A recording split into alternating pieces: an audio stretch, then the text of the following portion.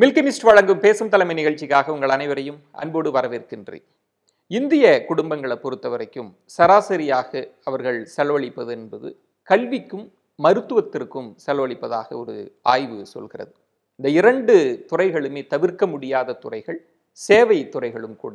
இந்த இரண்டு துறைகளிலும் தடம் பதித்து வெற்றிகரமாக பயணித்து கொண்டிருக்கக்கூடிய ஒரு ஆளுமையை தான் இன்றைய பேசும் தலைமையில நம்ம சந்திக்க இருக்கிறோம்.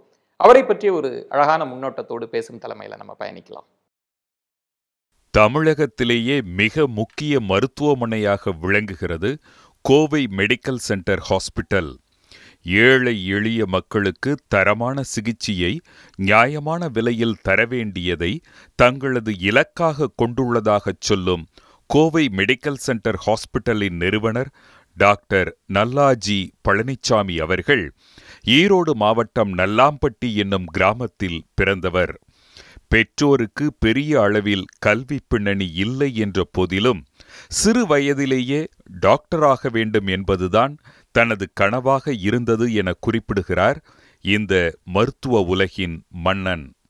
மேற்படிப்பு படிக்க அமெரிக்கா சென்ற டாக்டர் நல்லாஜி பழனிசாமி அவர்கள் அங்கு உயர் படிப்பு படித்த பின்பு அமெரிக்காவிலேயே மருத்துவராக வேலை பார்த்தார். மருத்துவ ஆராய்ச்சிகளையும் மேற்கொண்ட டாக்டர் நல்லாஜி பழனிசாமி அவர்கள் அமெரிக்காவிலேயே 15 ஆண்டுகள் பணியாற்றினார். அமெரிக்காவில் என்ன மாதிரியான தரமான சிகிச்சை முறைகள் கிடைக்கிறதோ அதனை தான் பிறந்த கோவை நகர மக்களுக்கும் வழங்க ஆசைப்பட்டார். 1990 கோவை மெடிக்கல் சென்டர் ஹாஸ்பிட்டலை தொடங்கினார். தமிழகம் மட்டுமல்லாது வெளிநாடுகளில் வசிப்பவர்கள் கூட தரமான சிகிச்சை வேண்டி KMCHக்கு வரும் சூழலை ஏற்படுத்தியுள்ளதை பெருமையுடன் குறிப்பிடுகிறார் இந்த மருத்துவ உலகின் மன்னன். டாக்டர் நல்லாஜி பழனிசாமி அவர்கள் மருத்துவ உலகில் தனக்கு ஏற்பட்ட அனுபவங்களை மனம் திறந்து பேசுகின்றார் இன்றைய நம் பேசும் தலைமையில். என்ன நேயர்களை, முன்னோட்டத்திலே பார்த்திருக்கலாம். Kovai medical centre and hospital நிறுவனத்தினுடைய நிறுவனர் டாக்டர் நல்லாஜி பழனிசாமி அவர்களை தான் நம்ம சந்திக்க இருக்கிறோம். மருத்துவத்துறையின் மன்னனாக இருக்கக்கூடிய இவரிடம் இவரினுடைய மருத்துவம் சார்ந்த அனுபவங்கள், இவருடைய மருத்துவமனையினுடைய பங்களிப்புகள்னு நிறைய விஷயங்கள் பேசி தெரிஞ்சுக்கலாம். வாருங்கள் நேயர்களே. வணக்கம் டாக்டர். வணக்கம். வணக்கம் டாக்டர், உங்களுடைய அனுபவம், உங்களுடைய வாழ்க்கை பயணம் அதெல்லாம் தெரிஞ்சுக்கிறதுக்கு முன்னாடி டாக்டர், ஒரு தரமான மருத்துவ சேவை ஒரு சாமானியருக்கும் கிடைக்கணும் அப்படின்றது ஒரு உயர்ந்த நோக்கமாகவே இருந்துட்டு இருக்கு. ஆனால் இந்தியா போன்ற நாடுகளில் ஒரு சாமானியனுக்கு ஒரு தரமான மருத்துவ சிகிச்சை கிடைக்கிறதுல இருக்கக்கூடிய சவால்னு எதை பார்க்குறீங்க? கிடைச்சிருச்சுன்னு நம்புறீங்களா? சாமானிய மக்களுக்கு தரமான மருத்துவம் கிடைக்கிறதா, கிடைக்குமா அப்படிங்கிறது ஒரு பெரிய கொஸ்டின். ஏன்னா இப்போ இருக்கிற 130 கோடி ஜனங்களுக்கு தரமான மருத்துவம் கொடுப்பது என்பது பெரிய காரியம், சின்ன விஷயம் அல்ல, பெரிய காரியம். நாம் இன்னும் நம்ம நாடு இன்னும் அந்த ஸ்டாண்டர்டுக்கு வரல. நாம் இன்னும் வளர்ந்து வரும் நாடுகள். நம்முடைய நிலை எப்படின்னா, கீழ்மட்டமான ஒன்றுமே இல்லாத மருத்துவத்திலிருந்து உயர்ந்த மருத்துவம் வரைக்கும் இருக்கேன். இந்த தரமான மருத்துவம் ஒரு 60-70% ஜனங்களுக்கு கிடைக்குதாங்கிறதே கொஸ்டின். இந்த அதிகமான முன்னேற்றமான மருத்துவம் பிரைவேட் ஹாஸ்பிட்டல்லாம் பிரைவேட் தனியார் துறையில் வந்த பிறகு வெளிநாட்டில் கிடைக்கிற அளவுக்கு வளர்ந்துருச்சு நம்ம நாட்டில் உடைய மருத்துவம். ஆனால் அந்த 60-70 ஜனங்களுக்கு அந்த மருத்துவம் கிடைக்குதா, தரமாக கிடைக்கிறதாங்கிறது நம்ம கொஸ்டின். காரணம் என்ன அப்படின்னா, பலவிதமான ஸ்டாட்டிஸ்டிக்ஸ் எல்லாம் பார்க்குற போது 60-70% ஜனங்கள் இன்னும் அவங்களுக்கு சரியான மருத்துவம் கிடைக்கல. நாங்கள்லாம் படிக்கிற காலத்தில், நான் மெடிக்கல் காலேஜில் 1962 போய் சேர்ந்தேன். 72 முடித்தேன். MBBS MD எல்லாம் முடித்தேன். அப்பெல்லாம் மருத்துவங்கிறது கவர்மெண்ட் ஆஸ்பத்திரி தான், ப்ரைவேட்டுங்கிறதே இல்லை. அந்த சமயத்தில் இல்லை. எல்லா ஜனங்களும் கவர்மெண்ட் ஆஸ்பத்திரிக்கு தான் போனாங்க. ப்ரைவேட்டுங்கிறது யாரும் கிடையாது. 80-85க்கு பிறகு தான் இந்த ப்ரைவேட் ஹாஸ்பிட்டல்னு வந்துச்சு. இப்போ 2018 அமெரிக்காவில் என்ன வைத்தியம் பண்ண முடியுமோ, இங்கிலாண்டில் என்ன வைத்தியம் முடியுமோ, ஐரோப்பாவில் என்ன வைத்தியம் பண்ண முடியும் இங்கே கிடைக்குது. ஆனால் எல்லா ஜனங்களுக்கும் இது கிடைக்குதான்னு சொல்ல முடியாது. அதுதான் பெரிய கஷ்டம். இப்பவுமே 70-74% ஜனங்க பிரைவேட் ஆஸ்பத்திரிக்கு தான் போகிறாங்க. ஆமாம். கவர்மெண்ட் மருத்துவமனைகளுக்கு 25% தான் போகிறாங்க. இது காரணம் என்ன அப்படின்னா, ஜனங்களுக்கு நல்ல வைத்தியம், தரமான வைத்தியம் கிடைக்கணும் அப்படின்னு நினைக்கிற போது அது ப்ரைவேட்டில் தான் கிடைக்குதுன்னு நினைப்பு வந்துடுச்சு. இப்போ முன்னையெல்லாம் அப்படி இல்லை, எல்லாம்னா கவர்மெண்ட்டுக்கு தான் போயிட்டு இருந்தாங்க.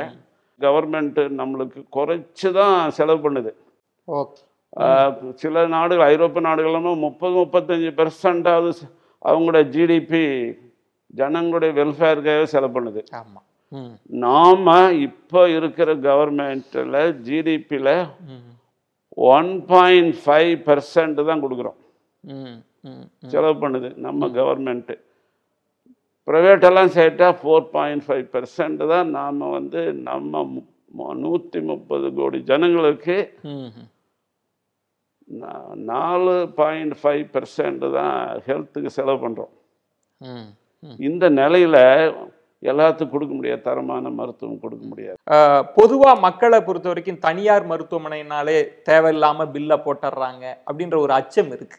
இது எப்படி, நாங்கள் ஜனங்கள் தான் மருத்துவமனை, ஜனங்கள் தான் அரசாங்கம், இந்த மாதிரி இருக்கிற ஒரு ஜனத்தில் நல்லது கெட்டது நடக்கத்தான் செய்யும். அது அன்னெசரியாக பண்ணுறது, அன்னெசரியாக பண்ணாதது, இதெல்லாம் வந்து எப்படி எந்த கண்ணோட்டத்தில் பார்க்குறேங்கிறது தான் முக்கியம்.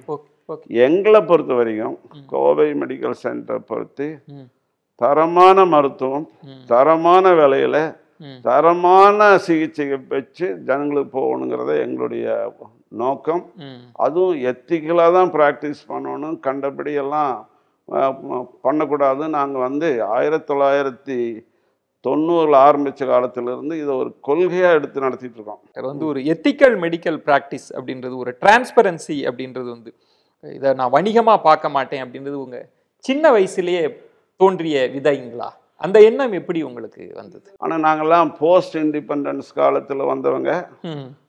நியாயம்னு என்ன, தர்மம் என்னன்னா மக்களுக்கு என்ன சேவை செய்யணும்னு மனசில் படிஞ்சிடுச்சு. அந்த மனசில் படிஞ்சதான் எங்களை எல்லாம் மாற்ற முடியாது. அப்படி இருக்கிற போது மற்றவங்கள நம்மளால சொல்ல முடியாது. எங்களை பொறுத்த வரைக்கும் இப்படி தான் பண்ணணும், இப்படி தான் பண்ணணும் அப்படின்னு ஒரு மனசில் வந்துடுச்சு. அன்னெசரியாக எதுவும் பண்ணக்கூடாது, அன்னெசரியாக எதுவும் பண்ணக்கூடாது. எல்லா டாக்டரும் அப்படி தான் நினைப்பாங்க, நான் மட்டுமல்ல, எல்லாரும் அப்படி நினைப்பாங்க. அன்னெசரியாக அதை பண்ணுறாங்க, இதை பண்ணுறாங்கிறது ஒரு சில சமயத்துக்கு கெட்ட பேர் வந்துடுது. முன்னையெல்லாம் ஒரு டாக்டர்னா ஒரு ரூம் இருக்கும், ஒரு ஸ்டெத்தாஸ்கோப் இருக்கும், வெயிங் மிஷின் இருக்கும், அப்புறம் செத்து பார்ப்பாரு, ஒரு மருந்து எழுதி கொடுப்பாரு, அல்லது ஒரு எழுத்துக்கு எழுதி ஒரு டெஸ்ட் எழுதி கொடுப்பாரு. முன்னையெல்லாம் அப்படி தான், நாங்கள்லாம் 60-70 அப்படி தான். அப்புறம் இப்போல்லாம் போனீங்கன்னா, இப்போ நீங்கள் பேஷண்டாக வரும்போதே எனக்கு இந்த வியாதி இருக்குன்னு நீங்கள் நினச்சிக்கிறீங்க, அந்த மாதிரி அவர்கிட்ட போகிறீங்க. அப்புறம் அவர் ஏதோ பண்ணுறாரு, அப்புறம் வந்து அவர் ஒரு நினைக்கிறாரு இந்த ஸ்கேன் பண்ணணும், அந்த ஸ்கேன் பண்ணணும்னு நினைக்கிறாரு. நீங்கள் ஆல்ரெடி கூகுளில் பார்த்துறீங்க, அதை பண்ணி பார்த்துறீங்க. இந்த டெஸ்ட் ஏன் டாக்டர் பண்ணலைங்க, அந்த டெஸ்ட் ஏன் பண்ணலை, இதுதான் பண்ணணும்ல, இந்த வியாதிக்கு இந்த டெஸ்ட் பண்ணணும் பேஷண்ட்டே கேட்குறாங்க. கேட்குற போது இப்போ இருக்கிற அட்வான்ஸ் டெக்னாலஜியில் அவங்க பேஷண்ட் கேட்குறத எனக்கு எந்த வியாதி இல்லையான்னு கண்டுபிடிச்சி கொடுக்கணும்னு வேறு சொல்கிறீங்க. இதுக்காக அவங்க சில டாக்டர் போதும், இது போதும், இதுக்கு மேலே டெஸ்ட் வேணான்னு சொல்லிடுவாங்க. சில டாக்டருக்கு சரி இவர் இப்படியெல்லாம் கேட்குறாரு, அவர் எல்லா டெஸ்ட்டும் பண்ணிட்டுருவார். அது அன்னெசரி டெஸ்ட்டாக இருக்கும், அன்னெசரி டெஸ்ட். அப்புறம் ஒவ்வொரு டெஸ்ட்டும் வெரி காஸ்ட்லி. இப்போல்லாம் அந்த காலத்தில் போனால் 5000-10,000 பெரிய காசு. இப்போ ஒரு டெஸ்ட்டுக்கு 5000 10,000 ஆகி போயிடும். இப்போ உங்களுடைய மருத்துவமனையே சுற்றி பார்க்கிற போது கூட ஒரு ஒரு சர்வதேச தரத்துல மருத்துவமனையை வச்சிருக்கிறீங்க. நிறைய அதிநவீன கருவிகள்லாம் இருக்கு. என்னுடைய கேள்வி ஒரு அஸ் அ பிஸ்னஸ் மேனா நான் இதை பார்க்கிறப்ப டாக்டர், இவ்வளவு விலை உயர்ந்த கருவிகள் எல்லாம் நீங்க ஸ்பெண்ட் பண்ணி போட்டுட்டு நான் ஒரு சாமானியனுக்கு விலை குறைச்சலா கொடுப்பேன் அப்படின்றது அஸ் அ பிஸ்னஸா உங்களுக்கு நெருக்கடியை தராதா? இங்க பாருங்க, நாங்க எங்களுடைய குறிக்கோள் ஒரு எண்ணங்கள் படி நம்ம மருத்துவமனை KMCHல வெளியே போகாத, கோயம்புத்தூர் விட்டு வெளியே போகாமல் எங்கெங்க எக்யூப்மெண்ட் எதெல்லாம் வேணுமோ, எந்தெந்த வியாதிக்கு எந்தெந்த கருவிகள் வேணுமோ அதெல்லாம் இருக்கணும்னு நான் நினைக்கிறேன். வெளியே இதுக்காக ஒரு பேஷண்ட் வந்து சென்னைக்கு போக வேண்டியதில்லை, ஒரு பேஷண்ட் வெளியே டெல்லிக்கு போக வேண்டியதில்லை, ஒரு பேஷண்ட் பாம்பே போக வேண்டியதில்லை, ஒரு பேஷண்ட் அமெரிக்கா போக வேண்டியதில்லை. இங்கேயே எல்லாம் கிடைக்கணும் அப்படின்னு நினைக்கிறவன் நான். நாங்கள் வந்தபோதே எங்களுடைய குறிக்கோளை we should have all the facilities to treat the patient locally with affordable cost. affordable cost தான் தரமான விலைங்கிறது. affordable costனு ஒரு வார்த்தை இருக்கு. அந்த affordable costல எப்பவுமே பார்த்தீங்கன்னா அந்த மெஷினுக்கு அதுக்கு ஒரு ரேட் இருக்கும். அந்த ரேட்டில் எங்களுக்கு ஒரு சின்ன ப்ராஃபிட். இப்போ நான் ஓல் ஆஃப் தி கோவை மெடிக்கல் சென்டர்னா எங்களுக்கு கிடைக்கிறது எல்லாம் செலவு போக 3 to 5% தான் கிடைக்கும். எந்த நிறுவனமும் you should have a profit to run, அல்லது இட் வில் கோ டவுன். ஒரு பெர்சன்டேஜ் ப்ராஃபிட் இல்லாத எந்த நிறுவனம் நடத்தக்கூடாது, எவனும் நடத்தக்கூடாது, யாரும் நடத்தக்கூடாது. ஒரு ப்ராஃபிட் இல்லாத வண்டி நடத்த முடியாது, எக்யூப்மெண்ட்டை ரினியூ பண்ண முடியாது, கேம்பஸை க்ளீனாக வச்சுருக்க முடியாது, பெயிண்ட் அடிக்க முடியாது, எக்யூப்மெண்ட் சேஞ்ச் பண்ணக்கூடாது, ஃபர்னிச்சர் மாற்றணும், அத்தனையும் செலவு இருக்கு. அதில் ஒரு அழகான வார்த்தை சொன்னீங்க, அஃபோர்டபுள் காஸ்ட் அப்படின்னு சொன்னீங்க டாக்டர். ஆக்சுவலி அஃபோர்டபுள் அப்படின்றது சென்னையில் உள்ள மக்களுக்கு உயர்வாக இருக்கலாம். ஒரு கோவை மாதிரியான ஒரு நகரம் சுற்றி நிறைய கிராமங்கள் இருக்கிறப்ப அவங்களுக்கான அஃபோர்டபுள் காஸ்ட் அப்படின்றது ரொம்ப குறைவாக இருக்கும்ல. நீங்கள் ஏன் கோவையில் தொடங்கணும்னு நினைச்சீங்க, ஒரு சென்னை ஒரு பெருநகரத்துக்கு போகாமல்?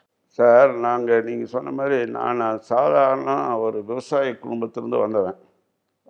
ஒரு சாதாரண விவசாய குடும்பத்தில் நல்லாம்பட்டிங்கிற ஒரு கிராமத்தில், சாதாரண கிராமத்தில் சைக்கிளில் 8 மைல் போய் படித்தவன். எங்களுக்கு ஒவ்வொரு மனுஷனுடைய கஷ்ட நஷ்டம் எனக்கு தெரியும், கஷ்ட நஷ்டம் தெரியும். நான் வந்து பிறந்த ஊர் நல்லாம்பட்டி, படித்த இடம் கோயம்புத்தூர் ஜில்லா. அந்த காலத்து இது எங்கள் ஊரோட சேர்ந்து கோயம்புத்தூர் ஜில்லா தான். நான் எங்கள் ஊரில் கொஞ்சம் எங்களுக்கு வரப்போது இந்த ஊர் நான் செலக்ட் பண்ணது காரணமே இந்த வெதர் எனக்கு ரொம்ப பிடிக்கும். நான் அமெரிக்காவில் இருந்து போயிட்டு இங்கே வந்து இந்த ஹாட் வெதரில் கொஞ்சம் கம்ஃபர்டபுளாக இருக்க வெதர் கோயம்புத்தூர். அப்புறம் எங்கள் சொந்தக்காரங்க ஜனங்க எல்லாம் எங்கள் கொங்கு நாட்டு ஜனங்கள்லாம் இங்கே இருக்காங்க. அதனால கொங்கு நாடு ஜனங்க இருக்கிற இடத்துக்கு வந்து நான் அவ்வளோதான், வேற ஒன்றும் விஷயமே இல்லை. இதில் ஒன்றும் பெரிய ஒளிவு மறைப்பு கிடையாது. எங்கள் ஊரில் எங்கள் ஆளுகளுக்கு நம்மளால முடிஞ்ச அளவு செலவு பண்ணுவேன். நான் இன்னுமே சொல்லுவேன், முடிஞ்ச அளவு என்னால் சலுகை கொடுத்துட்டே இருக்கும். ஒவ்வொரு வருஷமே குறைஞ்சபட்சத்தில் 10 கோடி ரூபாய்க்கு நான் வந்து ரைட் ஆஃப் பண்ணுறேன் ஜனங்களுக்கு. எவ்வளோ முடிஞ்ச அளவு என்னால் வந்து கேட்டாங்கன்னா கொடுக்குறதுன்னு சொல்ல மாட்டேன். இவள் ரைட் ஆஃப் ஆளை பார்த்தா தெரியும் இந்த ஆளுக்கு கொடுக்க முடியுமா அது. அது எனக்கு தெரிஞ்ச நம்ம ஒரே ஆஸ்பத்திரி வந்து ஆளை சேர்மன் பார்த்து ரைட் ஆஃப் பண்ணுறது நானும் ஒருத்தனா தான் இருக்க முடியும். வேறு எவரிலேருந்து சேர்மன்லாம் பார்க்க முடியாத இருக்கலாம். ஏன்னா அவங்க கூட வந்தவன், நான் அவங்க கூட இருந்தவன், அந்த ஏழை கூட ஜனம் கூட இருந்தவன். அதனால எனக்கு கஷ்ட நஷ்டமெல்லாம் எல்லாம் தெரியும். அதே மாதிரி ஸ்ட்ரிக்டான ஆள் வேற, அது வேற. ஒழுக்கம்னா இப்படிதான் இருக்கணும் இப்படியோ நினைக்கிறேன். ஒழுக்கம் வேணும், அதே சமயத்தில் தயவும் வேணும், தாட்சணியம் வேணும். டாக்டர் வந்து ஒரு பெரிய கல்வி பின்புலம் கொண்ட குடும்பத்திலிருந்து நீங்க வரல, ஒரு விவசாய குடும்ப பின்னணி தான். பலருக்கும் வந்து இப்ப இருக்கக்கூடிய குழந்தைகளுக்கு வந்து அப்பா அம்மாவே சொல்லிட்டே இருப்பாங்க, டாக்டர் ஆகணும் டாக்டர் ஆகணும் அப்படின்லாம் ஆசையை விதைப்பாங்க. உங்களுக்கு அந்த விதையை யாரு விதைச்சது? டாக்டர் கனவு எப்படி வந்தது டாக்டர் உங்களுக்கு? சாதாரண ஒரு விவசாய குடும்பத்திலேருந்து வந்தவன். 8 பேரில் நான் ஒருத்தனும் படிச்சுவேன். பள்ளிக்கூடத்தில் சேர்ந்தேன், போர்டு ஹை ஸ்கூல் பெருந்துறை. அப்போ வந்து முதல் போய் சேர்ந்தபோது ஒரு ராமராஜ் நாயுடுன்னு ஒருத்தர் என்னுடைய ஆசிரியர். ஒரு பஞ்சு கச்சம் போட்டிருப்பாரு, நாமம் போட்டிருப்பாரு. அவரோட ஒழுக்கம் என்ன, எப்படியெல்லாம் நீங்கள் இருக்கணும் அப்படின்னு ஒரு காந்தியவாதி அவர் சொல்லி அவர் வந்து என்னோட மனசில் பதிஞ்சிட்டார். அப்புறம் இன்கோர்ஸ் ஆஃப் டைமில் ஒரு தஸ்தகீர்னு ஒரு பையன் எங்க கூட படித்தான். இதெல்லாம் என்ன ஒரு எல்லாத்துலேயும் சொல்லியிருப்பாரு. தஸ்தகீர்னு ஒரு பையன் இருந்தான். ஃபஸ்ட்டு கால் பரீட்சை அப்போ வந்து அந்த பையன் ஃபஸ்ட் மார்க் வாங்கியிருந்தான். அந்த ஆசிரியர் ராமராஜ் நாயுடு, இப்படி படிக்கிறானே நீங்கள் எல்லாம் அவனுக்கு ஒரு மாதிரியே இருக்கணும், அவனை வந்து எடுத்துக்காட்டை எடுத்து படிக்கணும், எல்லாரும் அப்படி படிக்கணும் அப்படின்னு. அதுவும் ஒரு பெரிய மனசில் பட்ட ஒரு பெரிய நிகழ்ச்சி. அதிலிருந்து அறப்பரிச்சையிலிருந்து நான் தான் கிளாஸில் முதலே வந்துட்டு இருந்தேன். அப்புறம் எனக்கு அப்பப்போ உடம்பு சரியாகாது, ஏதோ ஃபீவர் அது இதுன்னு வந்துடுச்சு. அப்புறம் எங்கள் அப்பா டாக்டர்கிட்ட கூட்டிகிட்டு போவார். இவங்கெல்லாம் ஒரு உடம்புல இருக்கிறது எல்லாம் பார்த்து மருந்தெல்லாம் கொடுக்குறாங்களே, நாமளும் ஏன் அப்படி ஒரு டாக்டர் ஆகக்கூடாது அப்படின்னு மனசு 8ஆம் கிளாஸில் இருக்கிற போதே வந்துடுச்சு. அப்புறம் அதுலேயே என்னுடைய ஞாபகம் அதுலேயே படிக்கணும் பண்ணிடுச்சு. அதுக்கே முயற்சி பண்ணேன். அது மெடிக்கல் காலேஜ் வரைக்கும் கொண்டு போய் விட்டுச்சு.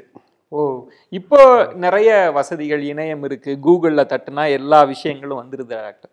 ஆனால் ஒரு கிராம பின்னணியில குடும்பத்துல நீங்க தான் ஒரு படிக்கிற பிள்ளையா இருக்கிறீங்க. ஒரு மருத்துவத்துறைன்றது ரொம்ப அசாதாரணமானது, எல்லாராலையும் அப்பெல்லாம் போயிட முடியாது இல்லை. அது எப்படி உங்களுக்கு அது கை கொண்டது, நிறைவேற்றுவீங்க? இல்லை, நாங்கள் படிக்கிறதுல நாங்கள் வந்து சாதாரண குடும்பமாக இருந்தால் கூட படிப்புக்கு செலவுக்கு போகணுங்கிற அளவுக்கு எங்கிட்ட இருந்துச்சு.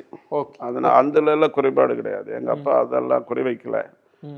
அப்புறம் அந்த படிக்கணும்னு ஆசை வந்த பிறகு உங்களுக்கு தான் தெரியுமே, ஒரு குறிக்கோள் எடுத்துட்டா அது வந்து முடியறது முடியாதுங்கிறது உங்கள் கையில் தான் இருக்கு.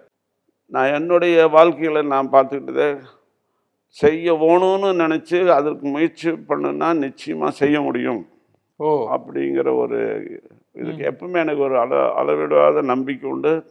அதுக்காக வேலை செய்யறதுக்கு திறமையும் இருந்துச்சு. மெடிக்கல் காலேஜில் போகணும்னு முடிவு பண்ணியாச்சு. அதுக்கு வேணுங்கிற படிப்பு என்னென்ன படிக்கணும்னு நானே தெரிஞ்சுக்கிட்டேன்னா, நானே பிடிச்சி நானே படித்தது தான், நானே பண்ணுறது தான். எங்கள் ஸ்கூலில் எல்லாம் 4-5 பசங்க இருப்போம். இவங்கெல்லாம் அவ்வளோ நல்லா படிப்போம் ஆளுங்க.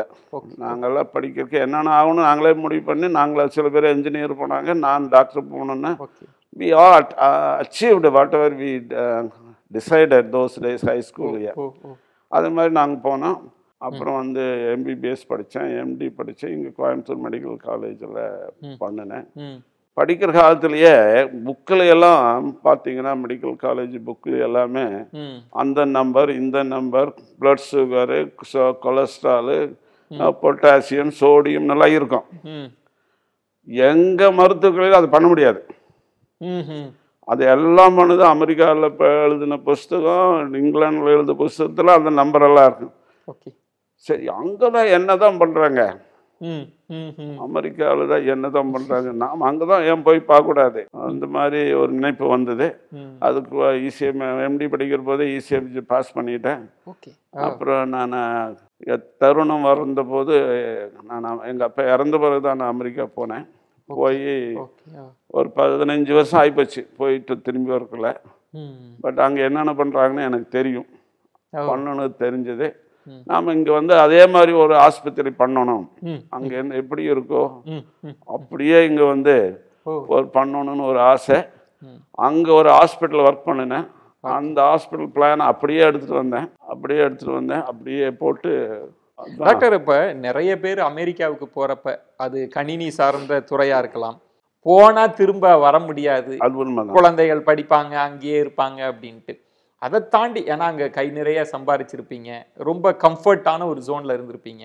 திரும்ப இல்லை நான் இங்கே தான் வரணுன்ற ஒரு எண்ணம், அதுவும் சவாலான பணி, நீங்கள் சொந்தமாக ஒரு மருத்துவமனையை ஆரம்பிக்கிறதுன்றது எப்படி அந்த சவாலை? அதாவது அது பண்ணணும்னு ஒரு முடிவோடு போகிறோமாச்சே. இப்போ நான் போய் படித்து இப்படி அங்கெல்லாம் பார்த்து வர இப்படி ஒரு செட்டப் வேணும்னு நினச்சி போயிட்டு வந்தவங்க. ஓகே. அப்புறம் எங்கள் பசங்க, எனக்கு 3 குழந்தைங்க, ஓகே. 2 பசங்க ஒரு பொண்ணு அங்கே தான் பிறந்தாங்க. அங்கேயே மெடிக்கல் படித்தாங்க. அங்கே எங்கள் மூத்த பையன் அங்கேயே யூனிவர்சிட்டி ஆஃப் மிஷிகனில் மெடிசன் முடித்தான். பொண்ணும் அப்படி தான். பொண்ணு அங்கேயே படித்தா ஹைஸ்கூல் வரைக்கும். ஆனால் முடிவு தான், போய் ஆகணும், திரும்பி ஆகணும். அதில் எவ்வளவோ சஃபரன்ஸ் எங்கள் குழந்தைகளுக்கு. ஓகே. சஃபர்ட் லைக் ஹெல். இருந்தாலும் அப்பாவுக்காக எவ்வளவோ கஷ்டப்பட்டாங்கன்னு வச்சுங்க. அதில் இங்கே வந்து 2 பேர் இங்கே வந்து படிச்சு மெடிசன் இங்கே வந்துட்டு படிச்சுட்டு தான் போங்க, மறுபடியும் போயிட்டாங்க. பட் எல்லாம் கஷ்டப்பட்டாங்க, அது ரொம்ப சிரமப்பட்டாங்க. பெரியவனுக்கு ஒன்றும் ப்ராப்ளம் இல்லை, மற்ற 2 பேர்த்துக்கும் ரொம்ப சிரமப்பட்டுட்டாங்க. But anyway we are all very happy. அவங்க போனாங்க, திரும்பி போனாங்க. 3 பேரும் டாக்டர் தான். 2 பேர் அங்கே இருந்துட்டாங்க. ஒருத்தன் எங்கூட வந்திருக்கான் இப்போ இஸ் வித் மீ, ஒரு பையன். அதனால் we will continue whatever we have done, whatever best we can do to our country, we will do it. ஒரு கிராம பின்னணியிலிருந்து வந்தீங்க, உங்களுக்கு ஒரு அனுபவம் கிடைச்சிருக்கேன் டாக்டர். நீங்கள் ப்ராக்டிஸ் பண்ணப்போ வந்து நீங்கள் எப்படி ஒரு மருத்துவராக நோயாளிகளை அணுகுனீங்க? ஒரு நல்ல மருத்துவர் அப்படின்னா நீங்கள் என்ன நினைக்கிறீங்க? அதை இளைஞர்களுக்கு கூட சொல்லலாம், மருத்துவ கனவோடு இருக்கிறவங்களுக்கு. ஒரு பேஷண்ட் வந்தால் என்ன பண்ணணும், என்ன எதிர்பார்க்காங்க, அதுக்கு தகுந்த மாதிரி நாம் பண்ணணும். நாம் வந்து அமெரிக்காவில் அது பண்ண இது பண்ணுங்கிறத விட இப்போ என்ன இருக்கு, இதுக்கு தகுந்த மாதிரி எப்படி வைத்தியம் பண்ணுறது, இதுக்கு தகுந்த மாதிரி நாம் என்ன இந்த சமயத்தில் என்ன பண்ண முடியும், இதை இம்ப்ரூவ் பண்ணுறதுக்கு என்ன பண்ண வேணும். இப்போ ஒரு வைத்தியம் பண்ணுறீங்க, இதெல்லாம் இல்லை இருக்குது அப்படிங்கிறத விட அடுத்தது இவர் நல்லா ஆகணும்னா இன்னும் என்ன பண்ணணும், அதுக்கு என்ன வசதி பண்ணணும். இந்த ஆஸ்பத்திரியில் இங்கே இருக்கிற ஜனங்க, நீங்கள் எங்கே அமெரிக்கா போனாலும் சரி, எங்கே போனாலும் நீ R citizen of India. Okay. நீ இங்கே இருக்கிற ஜனங்களுக்கும் உனக்கும் வித்தியாசம் கிடையாது. நீ கொஞ்சம் உங்களுக்கு அதிகமாக படிச்சிருக்கலாம், உங்களை விட கொஞ்சம் அனுபவம் இருக்கலாம், அதுக்காக நான் பெரிய ஆளு, கித்தாப்பு எனக்கு இருக்கு அப்படின்னெல்லாம் இருக்கக்கூடாது. நீங்கள் ரெஃபரன்ஸாக எடுத்துக்கிட்டது வந்து ஒரு வளர்ந்த நாடு, அதுவும் அந்த காலத்தில் வந்து உச்சத்தில் இருந்த அமெரிக்காவை ஒரு ரெஃபரன்ஸாக எடுத்துட்டு வளர்ற நாடு. அப்போ இன்னும் குளோபலைசேஷனுக்கு முன்னாடிலாம் ரொம்ப நம்ம கீழே இருந்துட்டு இருந்தோம், பெரும்பணம்லாம் நம்ம பார்க்கல. இங்கே வந்து ஒரு மருத்துவமனையை கட்டி அமைச்சதில் இருக்கிற சவால்னு எதை கண்டீங்க? எப்படி அதை சாத்தியம்? ரொம்ப கஷ்டங்க. எங்களுக்கு மருத்துவமனை கட்டுறதுங்கிறது சின்ன காரியம் இல்லை. முன்னையெல்லாம் வந்து ஒரு இன்ஸ்டிடியூஷன்ஸு, பெரிய தர்மசாலை, பெரிய இண்டஸ்ட்ரியலிஸ்ட் அவங்களாம் தான் இதெல்லாம் பண்ணாங்க. பணம் வேணும், அந்த பணம் வேணுங்கிறதுக்கு நான் அந்த என்னுடைய நண்பர்களுக்கெல்லாம் கான்டாக்ட் பண்ணினேன்.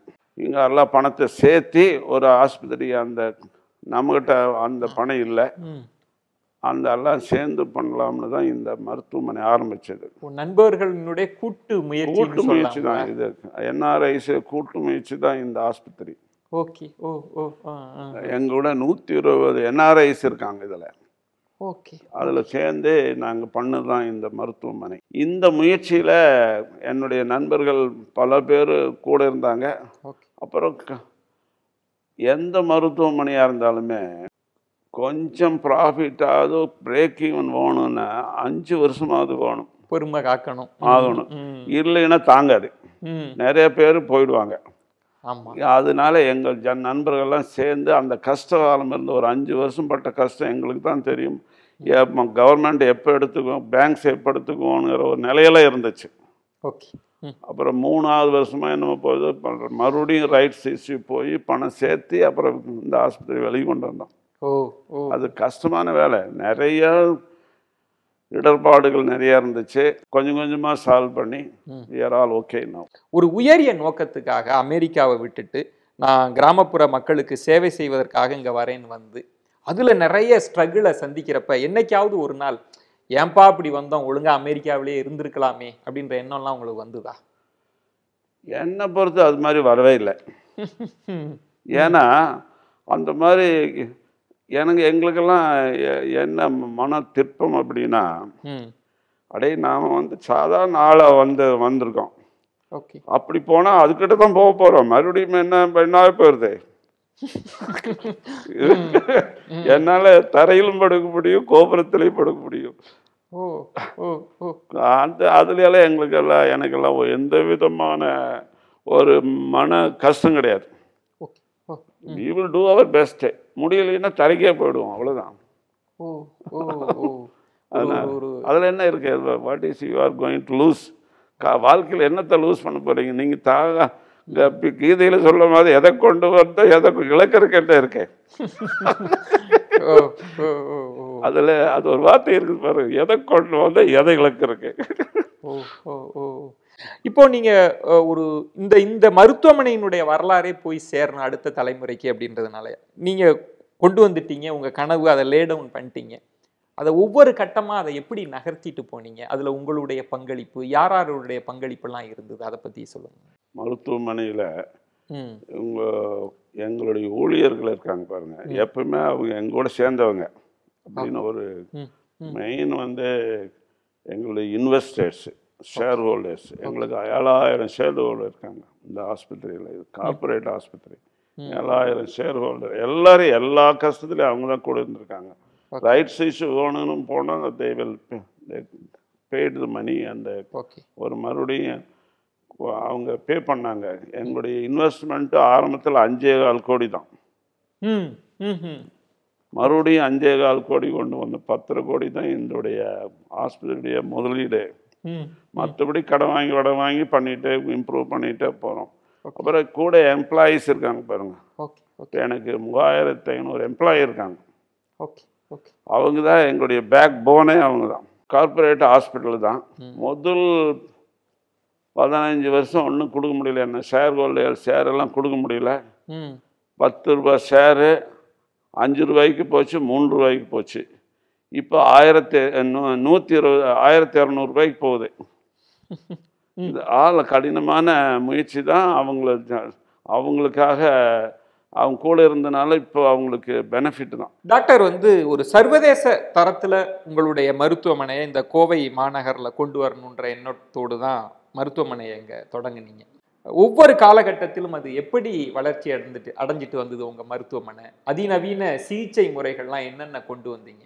அந்த அனுபவத்தை ஷேர் பண்ணுங்க டாக்டர். ஆரம்ப காலத்தில் நாங்கள்லாம் படிக்கிற காலத்தில் ஒரு மனுஷனுடைய ஒரு டாக்டருடைய அக்யூமென்னை வச்சு ஃபிசிக்கல் செக்கப், அவனுடைய கண்டிஷனை எப்படின்னு அவனுடைய ஃபிசிக்கல் ஸ்ட்ரக்சருடைய ஃபிசிக்கல் எக்ஸாமினை வச்சு எல்லாம் பண்ணிகிட்டு இருந்தோம். Very minimum blood test, maximum போன ஒரு எக்ஸ்ரே செஸ்ட்டு, இப்படி தான் இருந்துச்சு. அப்புறம் டைம் ஆக ஆக விஞ்ஞான வளர்ச்சி வளர புது டெக்னிக்கெல்லாம் வந்துச்சு.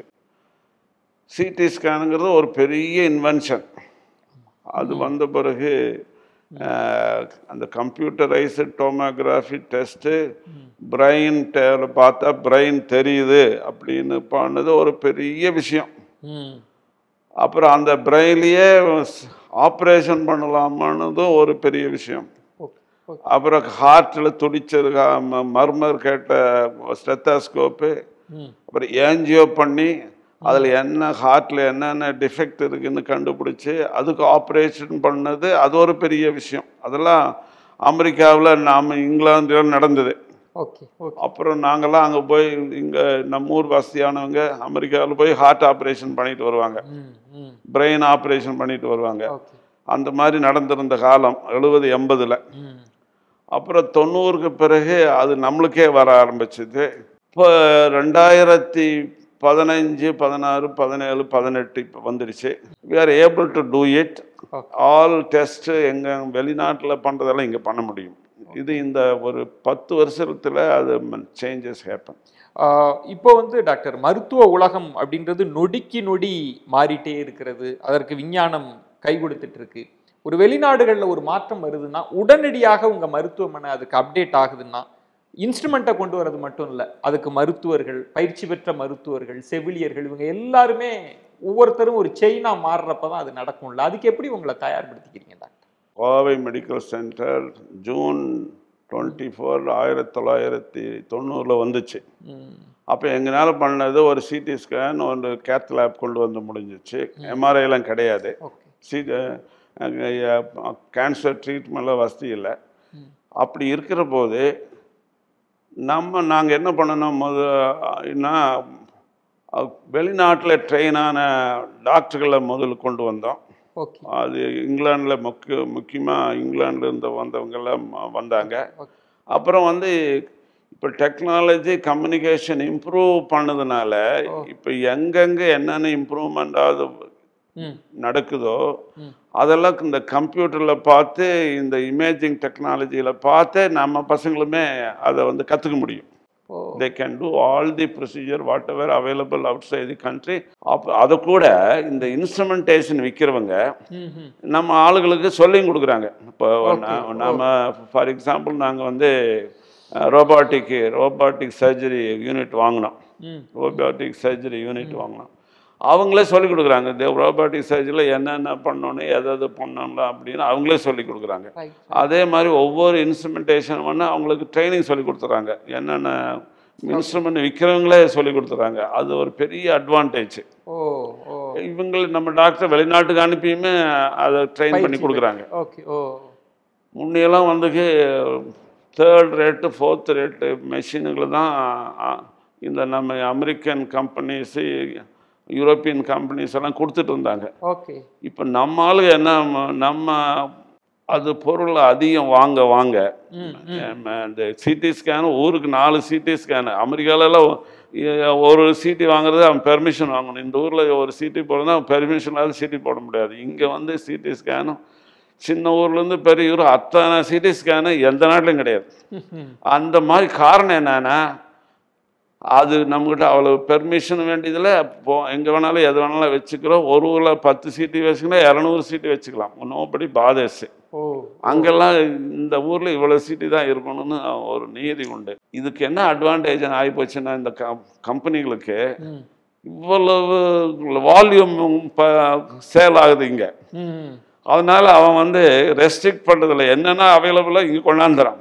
இந்தியா ஒரு பெரிய சந்தை அவங்களுக்கு அதனால அமெரிக்காவில் என்ன மிஷின் வந்தோ அது உடனே நம்மளுக்கு கிடைக்குது. இங்கிலாந்துல என்ன கிடைக்குதோ அது உடனே நம்மளுக்கு கிடைக்குது. இதுல டாக்டர் நிறைய மாற்றங்கள் நடந்துட்டு இருந்தாலும் இப்ப தெற்காசியாவிலேயே முதல் முறையாக உங்கள் மருத்துவமனையில இந்த மொபைல் ஸ்ட்ரோக் யூனிட்டை கொண்டு வரீங்க. அது கொண்டு வருவதற்கான நோக்கம் என்ன? அந்த விஷயத்த சொல்லுங்க. உலகத்தில் எங்கெங்கே அட்வான்ஸ்டு டெக்னிக் இருக்குதோ, அட்வான்ஸ்டு ட்ரீட்மெண்ட் அவைலபிள் இருக்கோ அது நம்ம கூட இருக்கணும் அப்படிங்கிறது இந்த கோவை மெடிக்கல் சென்டருடைய நோக்கம். இந்த அட்வான்ஸ்டு அந்த ஸ்ட்ரோக் யூனிட் சென்டர் ஹாஸ்பிட்டலுக்குள்ளே எய்ம்ஸில் இருக்கு. எய்ம்ஸில் அந்த மெஷின் இருக்கு. ஆனால் மொபைல் வேனில் இருந்ததில்லை. மொபைல் வேனில் இருந்த ஒரு சில ஹாஸ்பிட்டலில் தான் அமெரிக்காவிலேயே இருக்குது. கிளீவ்லண்ட் கிளினிக்கில் இது இருக்குது. அது மாதிரி 4-5 ஹாஸ்பிட்டல் இருக்குது. இங்கே அதுவும் இங்கே நம்ம கூட இருக்கணும் அப்படின்னு எனக்கு பட்டுது.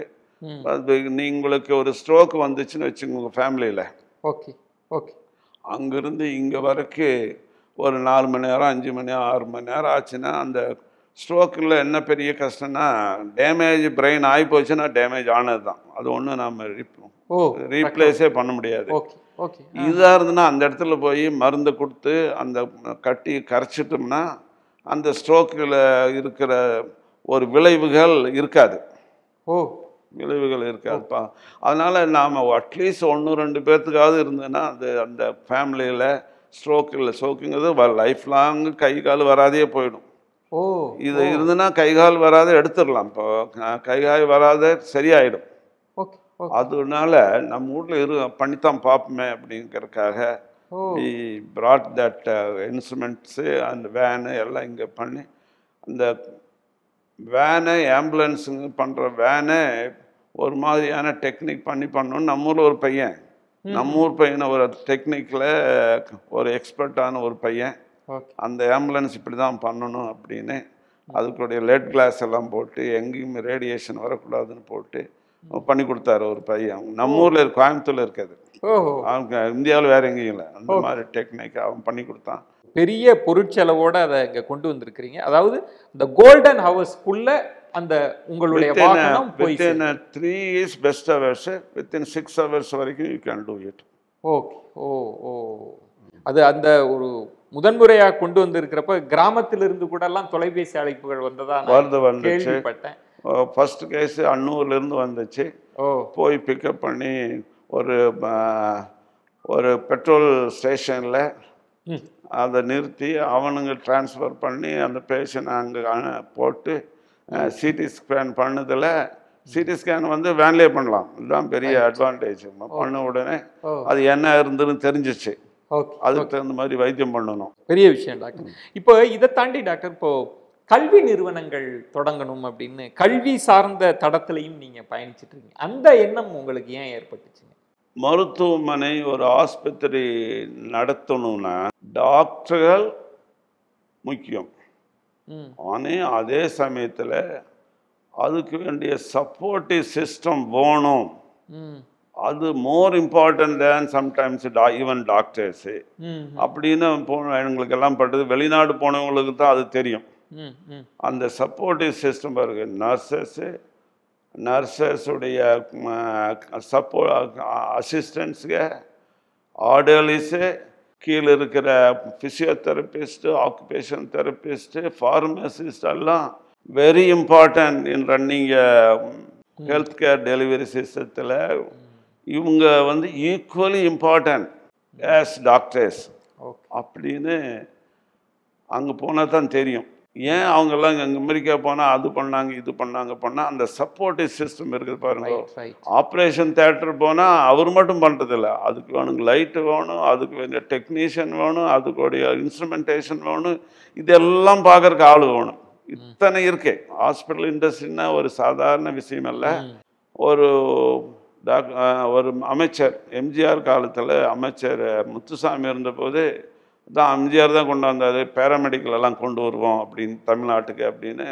இந்த பேராமெடிக்கலெல்லாம் கொண்டாந்தார். ஒரு நர்சிங்கிலேருந்து ஃபிசியோதெரப்பிலேருந்து ஆக்குபேஷன் தெரப்பிலேருந்து அவர் தான் கொண்டாந்து. இந்த மினிஸ்டர் முத்துசாமி வந்து நீங்களே ஆரம்பிங்க பார்க்கலாம், இப்போ நம்ம ஜனங்களுக்கு உபயோகமாக இருக்குன்னு நிறைய பேர்த்து கொடுத்தார். தமிழ்நாட்டில் அப்போ தான் இதெல்லாம் வந்துச்சு. டாக்டர், நிறைவா ஒரு மருத்துவம் சாமானியர்களுக்கும் கிடைக்கணும் அந்த நோக்கத்தோடு தான் நீங்கள் பயணிச்சுட்டு இருக்கிறீங்க. நிறைய விஞ்ஞானமும் வளர்ந்துட்டு இருக்கு. ஆனாலும் வந்து நோய்களினுடைய தாக்கமும் அதிகமாயிட்டே இருக்கு. ஒரு பணக்காரர்களுக்கு வரக்கூடிய வியாதி ஏழைக்கும் வந்துடுது. காட்டை விற்று கரையை விற்று ஏதோ உயிரை காப்பாற்ற முடியுமான்னு போராடுறாங்க. ஆனாலும் அந்த இடைவெளி அதிகமாயிட்டே இருக்குங்களே, அதை எப்படியாவது நம்ம அந்த பிரிட்ஜ் ஏற்படுத்தி விட முடியும்னு நினைக்கிறீங்களா? இது முக்கியமான விஷயம், முக்கியமான question. Education for all, health for all, இது ரெண்டு மேஜர் ஒரு சப்ஜெக்ட் ஃபார் தி நேஷன். இது நம்ம நாட்டில் பெரிய கஷ்டம் என்னன்னா, இந்த ரெண்டையுமே இங்கே ப்ரைவேட் செட்டப் வளர்ந்தது காரணமும் ஹெல்த்லையும் சரி எஜுகேஷன்லையும் சரி ப்ரைவேட் செக்டர் வளர்ந்தது காரணம் இத்தனை ஜனங்களுக்கு நம்ம கவர்மெண்ட் செட்டப்பில் இருந்து பப்ளிக் செக்டரில் இருந்து சப்போர்ட் வராதனால தான் இந்த ப்ரைவேட் செக்டர் வந்தது. ஹெல்த் ஃபார் ஆல்ங்கிறது எல்லாருக்கும் தேவை. அதுக்காக தான் சென்ட்ரல் கவர்மெண்ட்டு இப்போ வந்து அந்த ஜிடிபியில் 1.5 பண்ணிகிட்ருக்கிறத இப்போ 2.5 பண்ணுறதுக்கு முயற்சி பண்ணியிருக்காங்க. இது ஹெல்த் ஃபார் ஆல் வரும்போது there should be some kind of ஒரு எல்லாத்துக்கும் ஒரு விதமான டைப் ஆஃப் இன்சூரன்ஸ் சிஸ்டம் வேணும், அல்லது கவர்மெண்ட்டு ஃப்ரீயாக கொடுக்கணும். இப்போ தமிழ்நாட்டில் சிஎம்கேடின்னு ஒரு ப்ரோக்ராம் இருக்குது. அது ஒரு நல்ல ப்ரோக்ராம். அது மாதிரி ஒரு டைப்னு வச்சுங்களேன். அந்த மாதிரி டைப்பில் எல்லாத்துக்கும் அந்த ஹெல்த் ஃபார் ஆளுங்கிறதுல இந்த மாதிரி சிஸ்டம் இருந்துச்சுன்னா இந்த செலவு பூராவையுமே இன்சூரன்ஸ் கம்பெனி வழியாவோ அல்லது ப்ரைவேட் செட்டப்லேயோ அல்லது கவர்மெண்ட் செட்டப்லேயோ கிடைக்க வசதி கொடுக்கணும். இல்லைன்னா இந்த மாதிரி சாதாரண மக்களுக்கு இவ்வளவு செலவு, இப்போ இவ்வளவு எக்யூப்மெண்ட்டு, இவ்வளவு இன்ஃப்ராஸ்ட்ரக்சர் கிரியேட் பண்ணி ஒரு ஆஸ்பத்திரி பண்ணுறதா இருந்தனா எக்கச்சக்கமான செலவு. அதுக்கு தகுந்த மாதிரி சார்ஜ் பண்ணி தான் வேண்டி இருக்குது. ப்ரைவேட் செக்டரில் கவர்மெண்ட் மாதிரி எல்லாமே கவர்மெண்ட் பண்ணால் நம்ம சந்தோஷம். அதே மாதிரி அல்லது அந்த செலவை some kind of insurance system பார்த்துக்கணும். அது இல்லாதனால தான் நம்ம ஜனங்க கஷ்டப்படுறாங்க. இன் கோர்ஸ் ஆஃப் டைமு நான் விரும்புகிறது என்னன்னு, எல்லாத்துக்கும் ஒரே விதமான மருத்துவ சேவை எல்லா ஜனங்களுக்கும், இருக்கிறவனுக்கும் சரி இல்லாதவனுக்கும் எல்லாத்துக்கும் ஒரே மாதிரி கிடைக்கணும். அதுக்கு ஒரு நல்ல திட்டம், காம்ப்ரஹென்சிவ் ஹெல்த் கேர் இன்சூரன்ஸ் சிஸ்டமோ அல்லது கவர்மெண்ட் சிஸ்டமோ அல்லது ஒரு பொது நலத்திலிருந்து செலவு செய்கிற மாதிரி ஒரு நிலை வர வேணும். we have to have some kind of good insurance system. நன்றி டாக்டர். அனைவருக்குமான ஒரு தரமான மருத்துவ சிகிச்சை அப்படின்ற ஒரு உயரிய நோக்கத்தோடு பயணிச்சிட்டு இருக்கிறீங்க. நிறைய அனுபவங்களை பகிர்ந்துட்டீங்க. பேசும் தலைமை சார்பா, குழு சார்பா நெஞ்சம் நிறைந்த நன்றிகளை தெரிவிக்கிறேன். வணக்கம். என்ன நேயர்களே, பேசும் தலைமை நிகழ்ச்சியில் ஒவ்வொரு துறை சார்ந்த ஆளுமையினுடைய அனுபவங்களை ஒவ்வொரு கட்டத்திலும் உங்களுக்கு வழங்கி கொண்டே இருக்கிறோம். இன்னைக்கு நிறைய இளைஞர்களுக்கு டாக்டர் ஆகணும் அப்படின்ற ஒரு ஆசை இருந்துகிட்டே இருக்கும். அப்படி டாக்டர் ஆக வேண்டும் அப்படின்னு நினைக்கக்கூடிய இளைஞர்களாக இருக்கலாம், அல்லது மருத்துவத்துறை சார்ந்த நிறைய சந்தேகங்களோடு இருக்கக்கூடிய பொதுமக்களாக இருக்கலாம். அவர்களுக்கெல்லாம் ஒரு நெருங்கிய தரிசனத்தை இந்த சிறப்பு விருந்தினரின் அனுபவத்தோடு பேசும் தலைமை உங்களுக்கு வழங்கியிருக்கும் அப்படின்னு நான் நம்புகிறேன். இப்படி துறை தேடி பேசும் தலைமை பயணித்து கொண்டே இருக்கும். அதுவரை உங்களிடமிருந்து விடைபெறுகிறேன். நன்றி, வணக்கம்.